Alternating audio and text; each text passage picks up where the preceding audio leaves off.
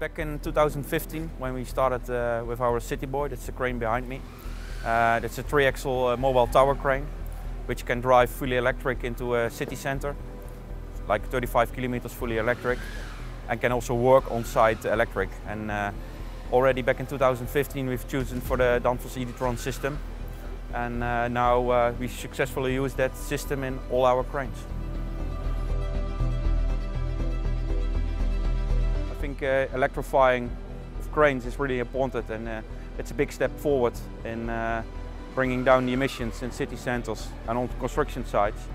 And that's why we choose as the first manufacturer to make our cranes all electric, equipped with a battery pack, to make the power connection on site as low as possible. So we can work our cranes from a 16 amp power connection, even from a charging point from a car of 11 kilowatt, we can work a mobile tower crane.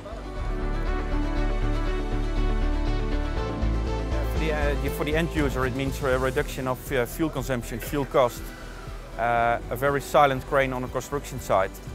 And they also want to invest in the future, and they want to invest in cranes that have a good value after 10 years. And I'm sure every customer who buys these cranes now, in 10 years they have a great value because they can work electric.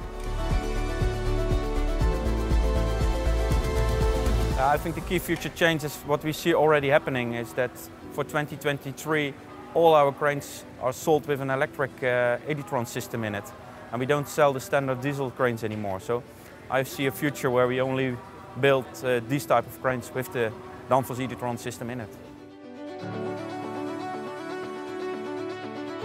I think the future partnership with Danfoss is really important. They need to keep on developing their components. I hope in the future the prices for the components come down because the numbers are getting bigger. And so we can keep on competing with all the manufacturers in the world. Back in 2015, where we were looking for an electric motor that had two-side axle.